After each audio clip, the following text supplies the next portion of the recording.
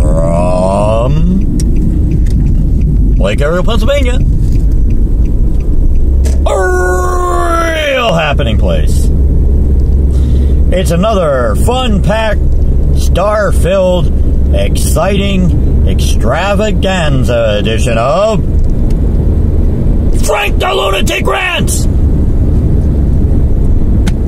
Hey everyone, ranting and roving today. And of course, you get to see everything around me because once again, I've got the side view, I've got the rear view, I've got my view, and I've got the front view. Anyhow, what's got me ticked today? Well, here it is. School's only been in session for a couple of days.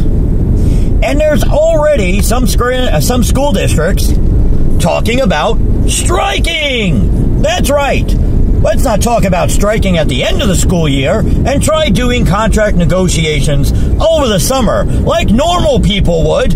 No.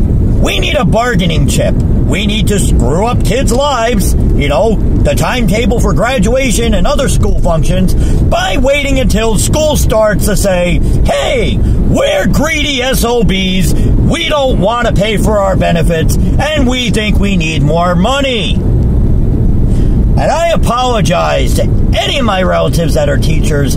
I'm sorry, but this is an ongoing problem here in Northeast Pennsylvania. Too much freaking greed. Every time you turn around, they're looking to strike.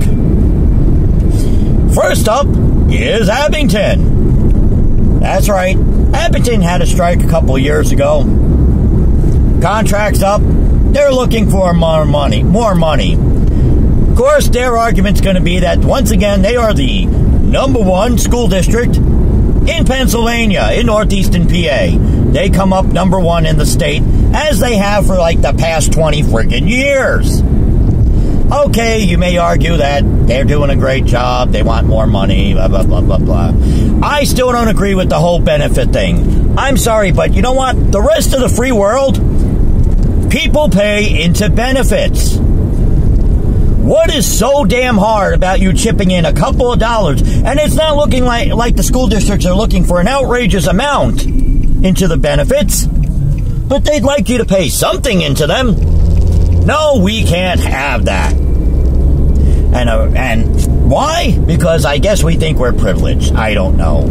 But then #2 on the list. This one really yanks my friggin' chain. The wonderful, always great Scranton School District. That's right. Scranton School District, the same district that went on strike 2 years ago and screwed up everything because they maxed out the amount of time that you can be on strike. And not that we have a limit, we actually have a limit to when school has to end for the year in the state. They dragged their strike out so that they maxed out all the time for school. Graduation, everything was so late. Kids were going to school until, 25th of the month of June or something. It was some bizarre thing like that. And they went on strike last time for what? More money! What else? Don't want to pay into benefits. So they agreed on this 2-year contract that they were going to renegotiate, which, of course, over the course of 2 years, nobody from the union or has sat down to negotiate this thing. No, they wait until right before school closes. Opens up for the year to say, we're going on strike because our contract ended basically the day before school opened. And we're not sitting down and negotiating. Now, here's the issue that I have with these jambags. And yes, you know what? There are some teachers that aren't passionate about their job in the Scranton School District. There are other yambags, though, that don't give a flying fudge about anything, and they are there just for the paycheck. You know what? If I recall, and maybe the teachers haven't realized this because maybe they don't read the newspaper and they don't read the reports that come out from the state. But last year of the 2016 into 2017 school year, Scranton ranked the lowest out of every school district in Northeast PA. They ranked terrible when it came to the testing scores that they do, the Pennsylvania Achievement Testing thing. Bottom of the barrel. They are terrible in the percentage of students that graduate. They are terrible in the amount of students that drop out. Completely terrible. On the state ranking, some school districts that are terrible at least got points. Scranton scored an absolute 0. 0! You're so low on the list it isn't funny that the State Board of Education ranks you 0. No points. In other words, your school district is freaking worthless. But you guys want more money. Not only that, but you don't want to pay shit into your benefits. Do you deserve it? Hell no! Your students are failing.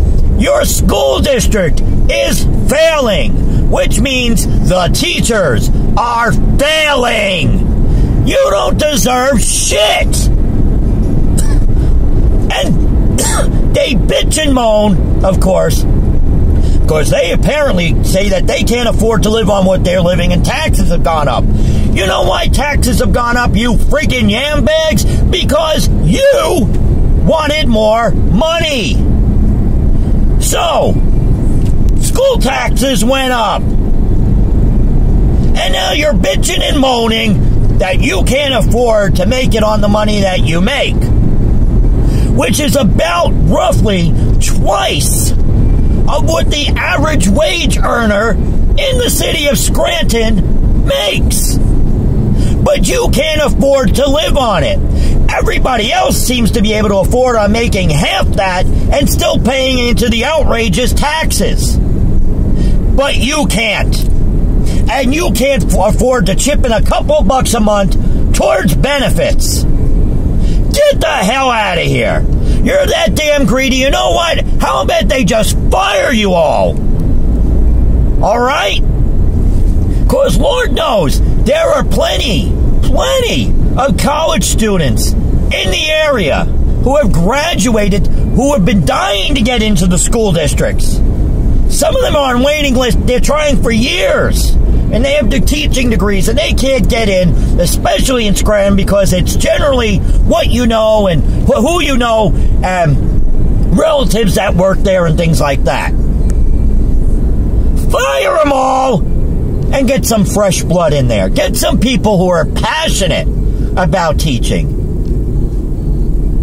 I'm not saying that you can't be in it for the money, but for Christ's sakes, people, your district failed every aspect of the state guidelines.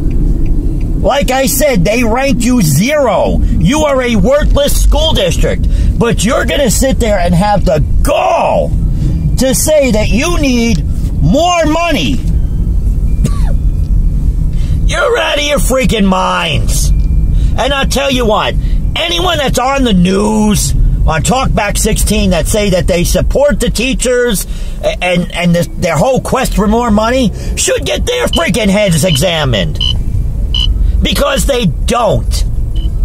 Not only that, but this goes back to another rant that I had. Okay?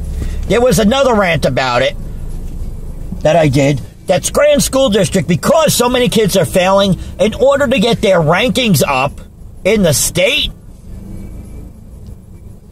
have decided that they're going to change the requirements for graduation, which they did.